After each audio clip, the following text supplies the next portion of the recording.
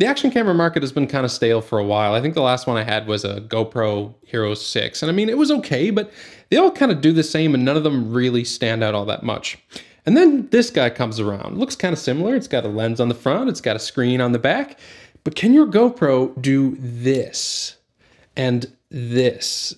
No, it can't. This is the Insta360 1R, and the whole camera revolves around this modular system that gives you a whole bunch of options. This particular version is the Twin Edition, and it comes with two different lens systems. The first is your standard GoPro-like wide angle at 16mm that shoots in 4K, but the second is a 5.7K 360 degree dual lens setup. And after viewing all of the test footage that I went out and recorded, I gotta say, I am all aboard the 360 degree video hype train. Maybe not for the reasons you might be thinking about at first, but I'll get to that in just a bit. The camera is made up of three different parts. You've got the core where the brain of the camera is, as well as the touchscreen. You've got the lens, and then there's the battery pack underneath. Now, it might not look like it, but once all the pieces are snapped together like this, the camera is IPX8 waterproof up to 5 meters.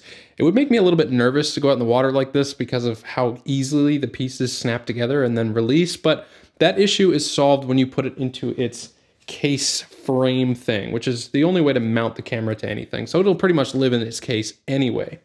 The touchscreen on this camera is really small. We're talking like a 1 and a little bit inch screen size here. And to be honest, I have a hard time navigating through the menu system with my fat fingers, but at least it's an intuitive system. The redeeming quality of this screen is that you can actually flip it around the other way when you're using the wide angle lens, which makes it a pretty decent vlog setup. Now, the part most of you guys have been waiting for. Video samples! First up is the 360 degree video. When I first sat down and viewed some footage on my phone, it blew my mind a little bit. The colors were great, the camera was doing a great job of exposing the image, everything was nice and sharp, and overall, I was super impressed. Then I put it onto the 27-inch 5K IMAX screen and it started to fall apart a little. The problem here is though it's a 5.7K image, and that's a huge resolution, it's shared by a 360 degree field of view, meaning when you punch into a more normal field of view, the footage looks a lot closer to 1080p than say 5K. It's definitely still a usable image, and like I said before, this camera has thrown me onto the 360 degree hype train. Here's why. Let's say I'm doing a road trip vlog and I have this camera strapped down to my dash or my windshield. I'm just watching the road and talking when all of a sudden I see an electric Nissan Leaf drive by.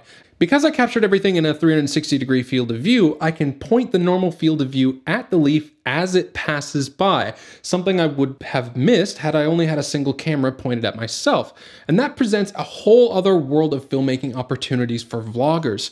Being able to choose what I want to show my audience after the fact is a really powerful thing to have access to. I recorded a bunch of footage on a couple of different days while I was out for a walk with Jen, and overall the camera did a decent job. I like the colors the 1R puts out, and the stitch lines are pretty much invisible as long as there are no objects close to the side of the lenses. The camera also features something called flow state stabilization. All of this footage is shot handheld, and trust me, I did not try to hold this camera steady. Watch what happens when I turn off flow state stabilization. Yeah. Yikes. It's not perfect though. If you pay attention to the trees in the background, you can see some weird micro jittering going on, but overall flow state is doing its job, even when I'm running like a moron. The audio is pretty decent overall too. Here's a clip of me talking to the camera in my car. Alright, so it's an absolutely gorgeous morning, so I figured I'd take the good old Insta360 1R out for a spin in the car to see what the flow state stabilization looks like once it's mounted to my window with a GoPro suction mount.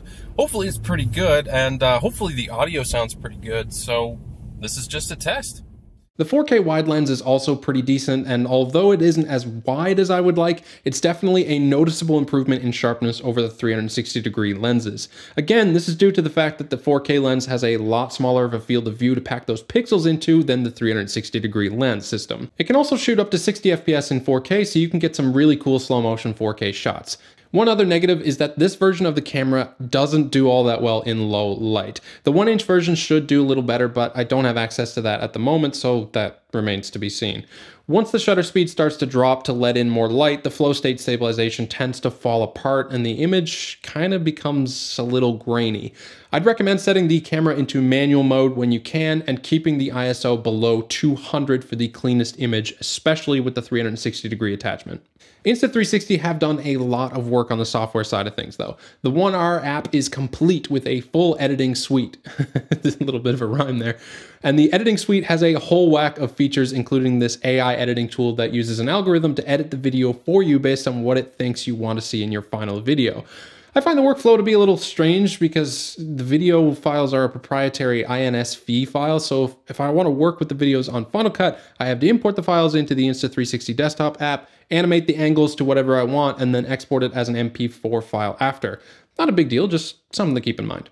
All in all, I think the 1R is a cool little camera. I wouldn't call it a GoPro killer, as people say, but I would say that I do really like the direction that Insta360 is going with their cameras, and if they can pump a lot more resolution into their 360 videos to make it even sharper, I'm 100% on board with what they're doing.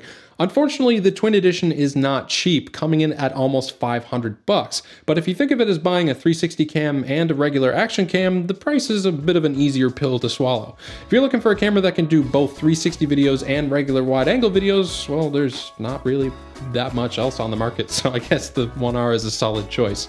If you like this video, please give it a like and subscribe to support my channel, and as always, have a great day.